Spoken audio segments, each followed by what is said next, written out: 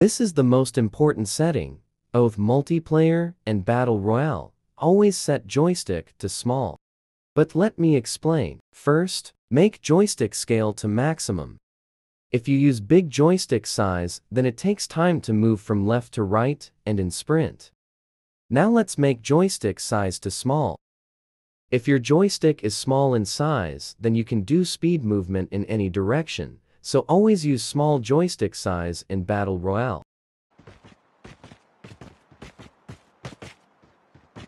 Also make fixed joystick to off. When fixed joystick is off, you can get joystick on anywhere you touch. This makes your gameplay easy.